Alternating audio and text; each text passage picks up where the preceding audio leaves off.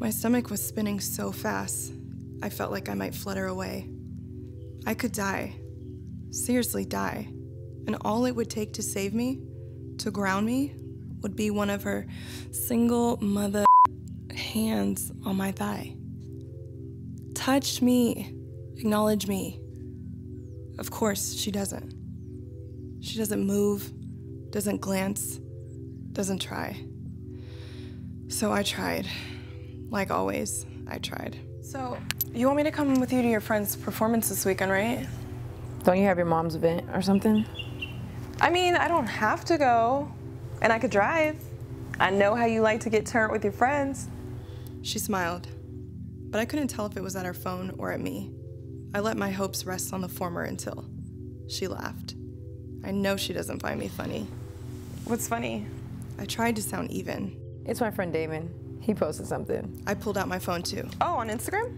Let me check. For the first time, in what felt like hours, she looked right at me. How do you know Damon? I met him a few weeks ago for a bit. You don't remember? I mean, I thought he was cool, so I just followed him. What, you don't follow any of my friends on Instagram? She raised her eyebrows, shook her head, and then said something under her breath. How can I love you when you trade yourself in for me? I can't hear you. How can I love you when you traded yourself in for me? My mouth went dry. What did you just say? Chill.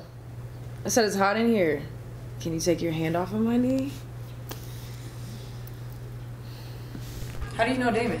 Can you relate to either character in this story? Have you ever loved someone so intensely that you lost yourself in them? Or have you ever been loved so thoroughly that you couldn't help but lose interest? And if yes, you're definitely not alone. But the truth of the matter is, when two people become one, there's no one left to connect to. And love and desire are not the same things, and they shouldn't be treated as such. And this speaks to the work of one of my most favorite sexologists, Dr. Esther Perel. And she believes that desire needs space in order to thrive, just like fire needs air in order to grow. Now, of course, this concept can be confusing because when we often think about connectivity, we think about it in the sense of love. And love needs compassion, predictability, it needs safety. Love needs to know and understand.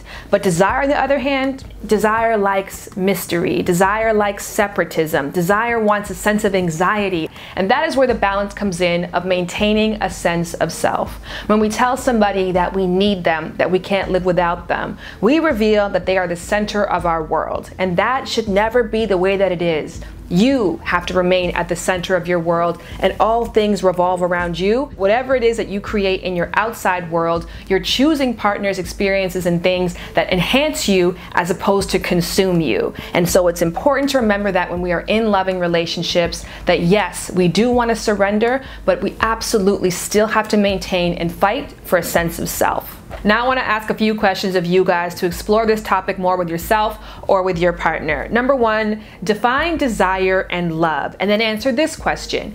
Do you think it's possible to be completely in love with someone else and selfish at the same time? Shout out to Amber and Ava for starring in this video. Click this box or go in the info box below to follow them.